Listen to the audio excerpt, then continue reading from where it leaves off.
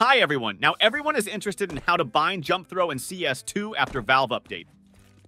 Now it makes no sense because with a bind to JumpThrow in CS2, you will just be kicked out of the game and you will get a ban.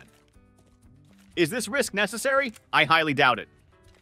JumpThrow is currently banned only on official Valve servers, but who knows? Maybe it will be banned on Faceit.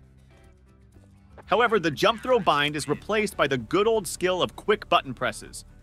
Now we will explain how to throw grenades without binds. It's not all bad. First of all, Valve has increased the time for the JumpThrow to work, and even added a sound to tell you that it's successful.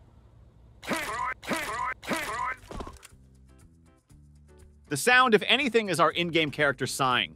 Secondly, binds haven't really gone anywhere. Just now you will have to try to press not one button at a time as before, but two.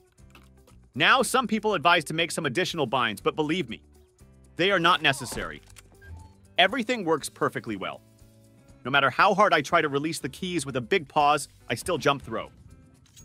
Also, if you still want to practice, I recommend you to download a map from Steam Workshop. Its name is Mirage Utility. So do not worry, everything is not so terrible. If this video was useful for you, please give it a like and subscribe to the channel.